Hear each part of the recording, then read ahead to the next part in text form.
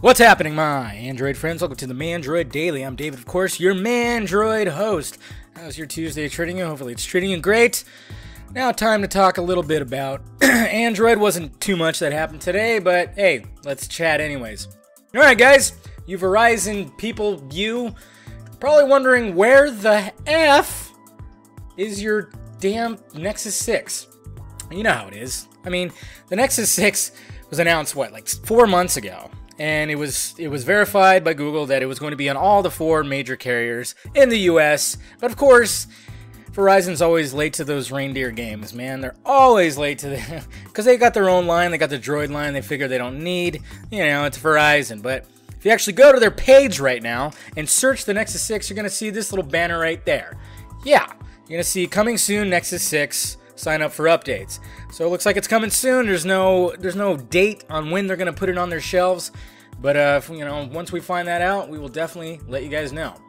And it looks like leaked details emerged for the upcoming Lenovo Vibe Z3. And we got some image right here for you too. Not bad looking. Apparently this thing's going to be it's going to feature a Qualcomm Snapdragon 801 processor, 3 gigabytes of RAM, a 6-inch 2560 by 1440 resolution screen, and a few other high-end specs. So yeah, it's definitely going to be a big beast. It looks like it's going to be really long. And if you want to see all the rest of the images, just check the link down below. Head over to the site. There's about 6 images. There's like bottom speakers for some reason. It looks a lot like a, just from far away. The side and the bottom look like a big iPhone. Yeah, kind of does. And then a roundup today, like I said, there's not that much that happened today. Radio Shack is in talks to sell half their stores to Sprint. Okay, that's one way to do it. I mean, nowadays, like electronic stores are just being like, they're suffering, sadly, because of online, because of Amazon, because of just ordering online. We're lazy.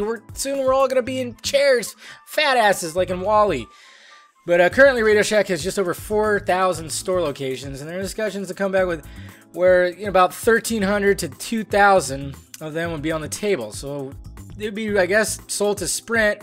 I don't know exactly what the deal is going to be, but I don't know if they're going to still sell the products, or is Radio Shack going to strictly sell online? Who knows? Very interesting, but that's all the Android news I wanted to talk about today. Make sure you hit that like, thumbs up button if you'd be so kind. Subscribe to the AndroidSPIN channel if you haven't already. And subscribe to my other channel, too. It's down there. And visit AndroidSPIN.com for your latest in Android news. Well, alright, guys. I am David, your Mandroid host, and this has been the Mandroid Daily. Talk to you later.